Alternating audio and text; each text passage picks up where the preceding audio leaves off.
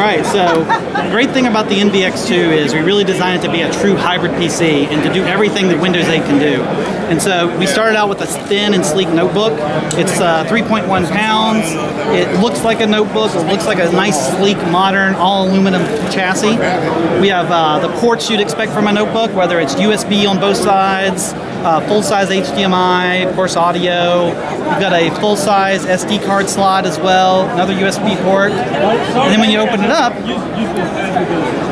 you've got a nice display. Let me go back here. You've got a great Windows display. Somebody's been doing stuff with this one, but that's okay. You got a nice Windows display. You've got a full-size keyboard. The display itself is 11.6 inches. It's an IPS display, so it's viewable from multiple angles. It's 400 nit, so it's really bright. Full-size keyboard, full-size trackpad that's also gesture-enabled, so I can swipe through all my different apps just with my touchpad if I want. And then very easily manipulate things with my image pad, or of course I can manipulate things with my fingers because it's fully touch-enabled. So you've got a great notebook whenever you want it to be a notebook. But then you've also got, if I can do this one-handed, a great tablet when you want it to be a tablet.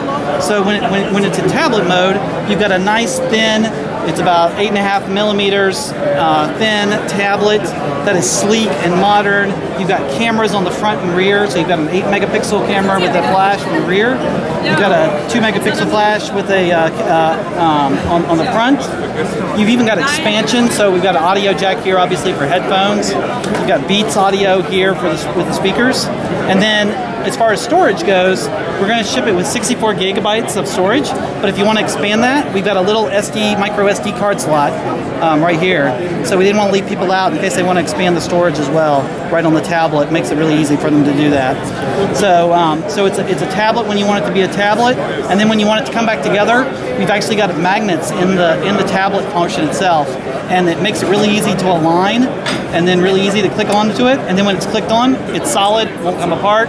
Then away you go is a nice notebook again. Nice. So it's the NVX2. It's a notebook that doubles as a tablet. It's on sale later this year. And the processor inside is just Clover Trail. Yeah, it's Clover Trail. That's correct. It hasn't been announced officially by Intel, but it is running the full version of Windows.